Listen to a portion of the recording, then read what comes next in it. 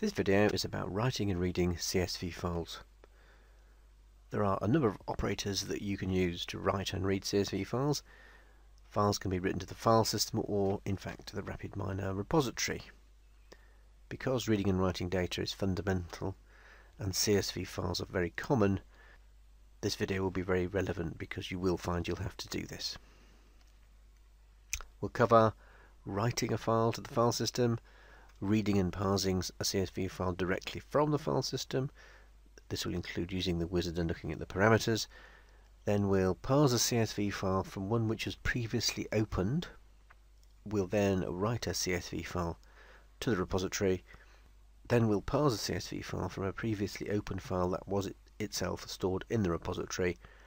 And finally we'll show an example of parsing a CSV file from the context, which might be very important when using Rapid Analytics. So let's look at a process. I have created a process and a view to make things show up in one place.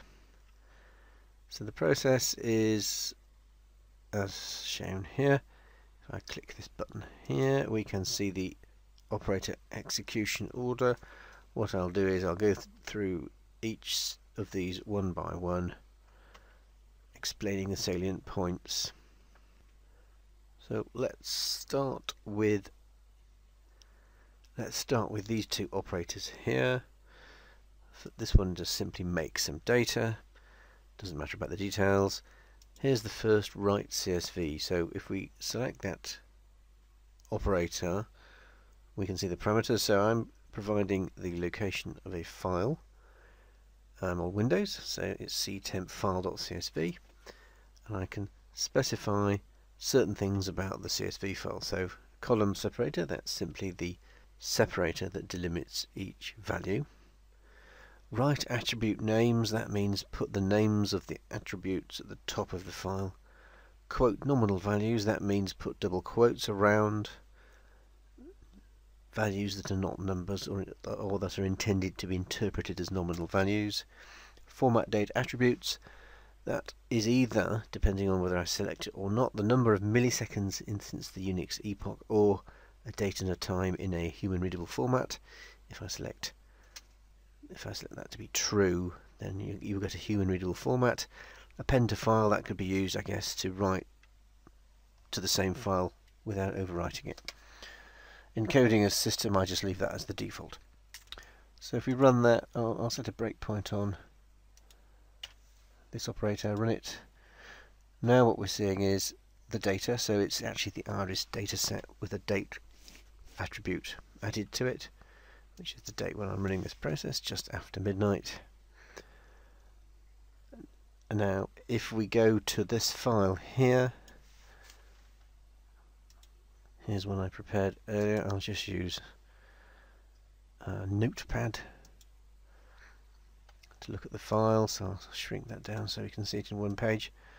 Okay, so here's a copy essentially of this example set. This is the example set that I'm writing to a file, and you can see the first row is the names of the attributes with the names in double quotes because these are nominal values, separated by semicolon, which is the column separator. Then each row is data, and you can see there are numbers here, 5.1, which is that one there,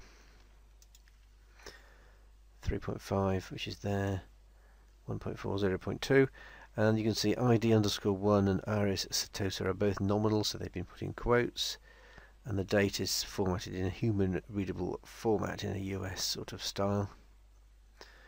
And you can see you can go on like that. So that's very straightforward.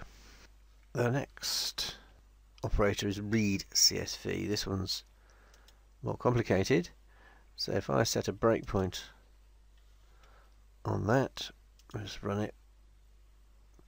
Now what this does is read a file that's previously been created. So if we look over at the parameters to that, I'm going to move this context out of the way temporarily. You can see it takes a location of a file, it wants to know the column separators, i.e. the delimiter between the attribute values, Trim lines, if you set that to true, it strips off white space at the beginning and end of each line. Use quotes, that's basically saying use double quotes around nominals, so I could turn that off and on. I'm leaving it on, and I can even override this double quotes character.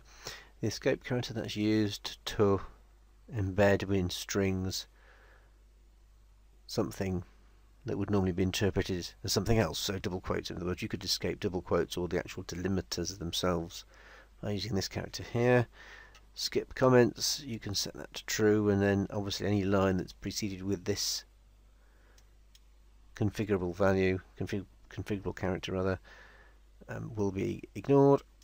Parsing numbers, this attempts to see a number and parse it with a decimal point, which you can specify here. If you can also group digits by having commas. Date format, if it encounters a date, it tries to turn it into a date attribute of type date. So these are the instructions to it to allow it to know how to do that. First row's names, that's simply saying if the first row has names in it, they should be used as the attribute names in the example set. Annotations, more advanced, you can specify where your data's come from. I tend not to use it that much.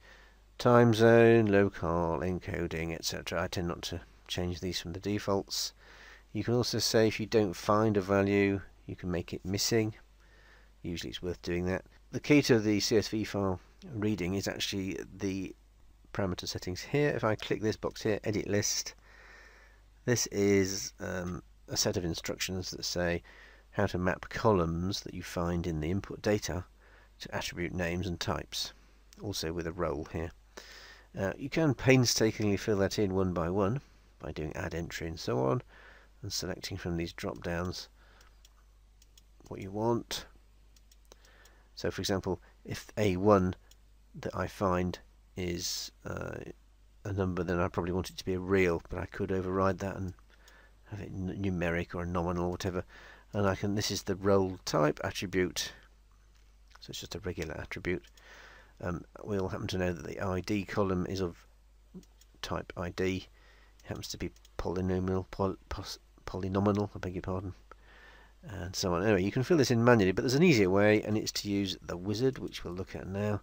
You simply click the Import Configuration Wizard button, and this is the first screen, so it already knows where the file is, so it's in C temp file CSV, so I click next, and this is the first view through this. Basically, you can now choose whether to trim lines and skip comments and so on, essentially matching the parameters in the outer level.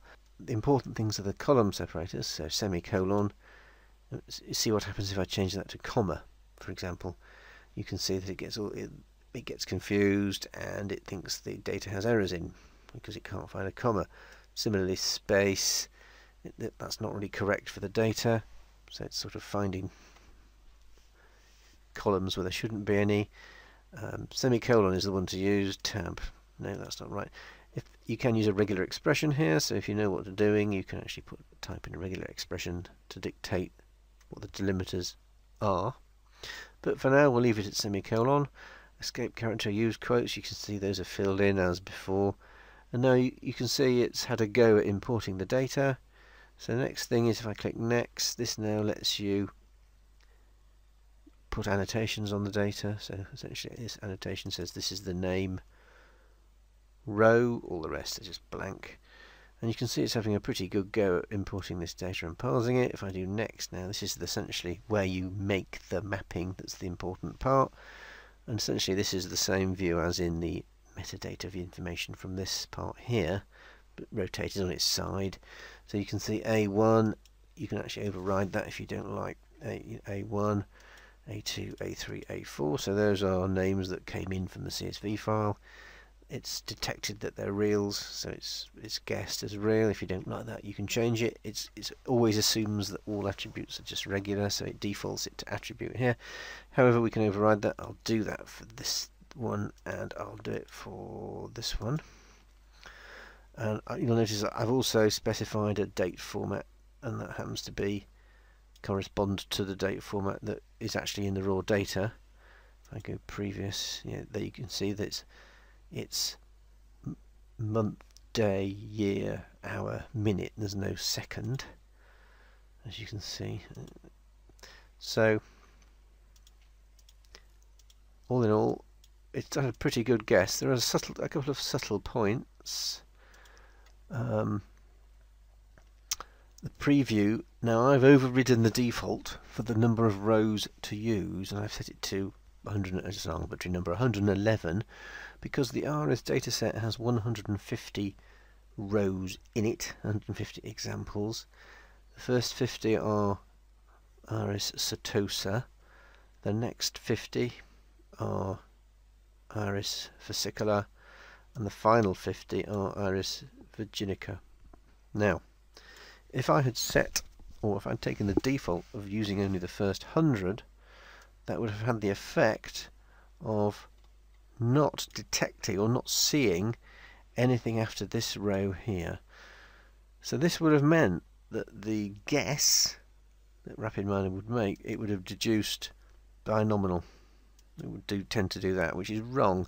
So when you import the data, really, you will get an error when it encounters a third value for something it's expecting to have only 2 values. So that's just a little word of warning. So I tend to, you just have to take a bit of care. The way to spot it is to look for things that are binominal, and if in fact you know they're not, just set it to polynomial.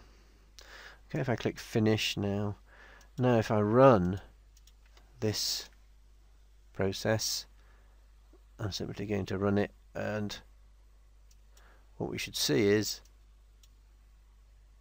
the data read in with ID, label, and the attributes.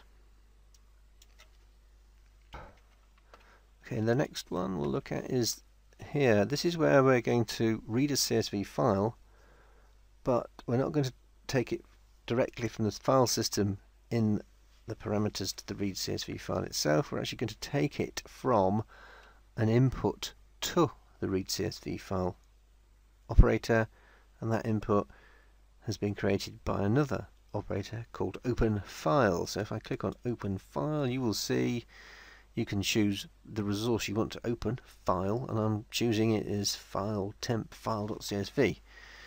If I set a breakpoint there and run that, you'll see that the object is of type file, and there's not much information on it, but it's a file, and here it is. Okay, the key thing is though that gets passed to the read CSV operator, and it's parsed in the normal way. So to prove that, let's just run through the whole thing. I'll set a breakpoint after the read CSV operator, and you can see that it's imported the data correctly.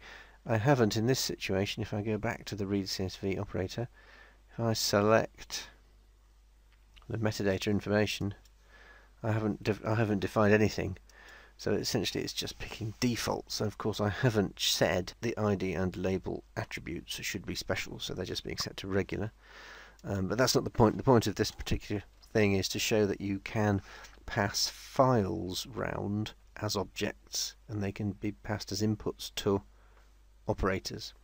Quite powerful. So the next part we'll look at is these 3 operators here, numbers 6, 7 and 8 in the execution order. The first of these reads a CSV file in the normal way, no need to look at that again. The second one, write CSV file. Essentially it's the same as this one up here, with one difference, which is this connection here, which is different to the connection I'm using here. So if I delete that connection, you'll see what happens. The parameters are here, so when I'm not using this file connection, I have to provide a file name. If I connect the connection up, you'll notice the file name disappears. So essentially what I'm doing is creating an object. So it's the same output from this same type of object as is output from the open file operator here. And then what I'm doing, I'm going to write that to the repository.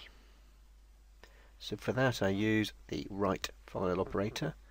Here are the parameters, so you can choose, instead of writing a file to the file system, you can write it to the repository, and there seem to be a number of different possibilities for the type. For the MIME type, I choose this one normally.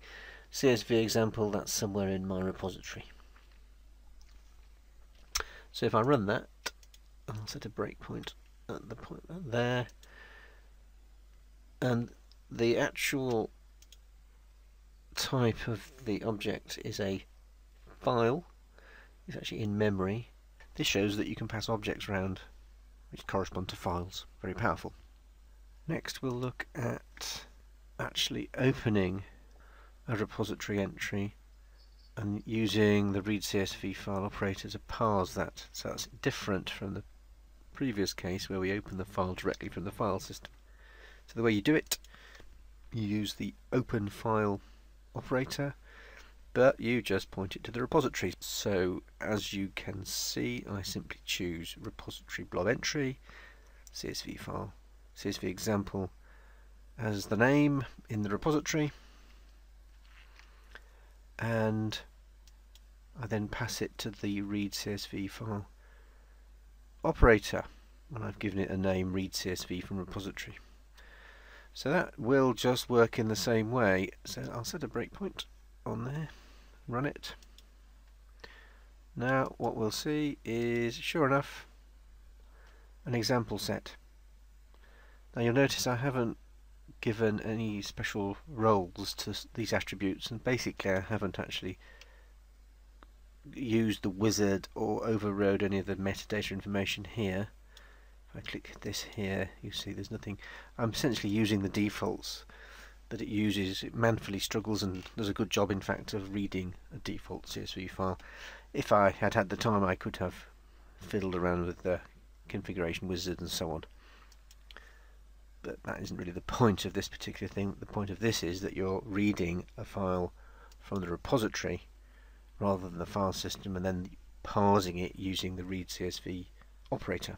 Final one then is, this is again a read CSV operator, but instead of taking file input from either the repository or a file system object, I'm actually going to take it from this thing here. This is an input from the, I suppose, the outer level of the process. Now this is actually set in the context,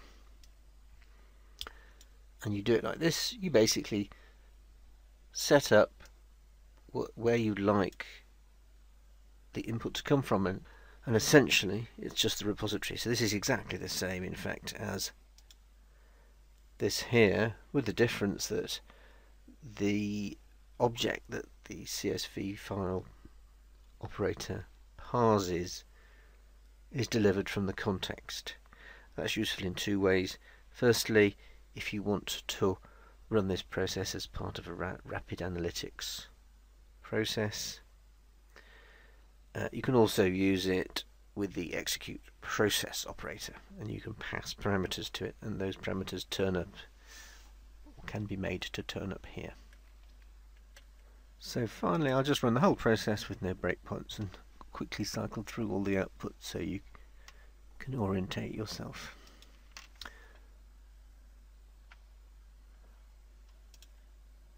So there are 6 outputs. Starting at the top, this is the write CSV output here. This next one in is the read CSV.